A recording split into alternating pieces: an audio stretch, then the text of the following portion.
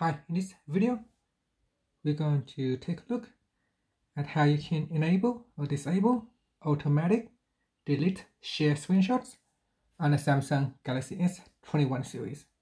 Now first tap on the home key to go back to your home screen. And then we're going to swipe down at the top and tap on the settings button. In here, you want to go down and tap on advanced features. And then we're going to go down and then tap on screenshots and screen recorder. Then tap on delete share screenshots. So tap on that to turn it on or turn it off.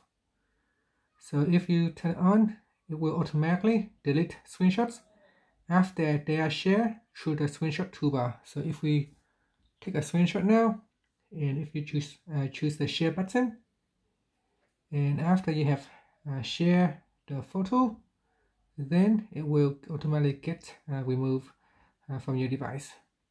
And that's it. Finally, you can tap on the home key to go back to your home screen. Thank you for watching this video. Please subscribe to my channel for more videos.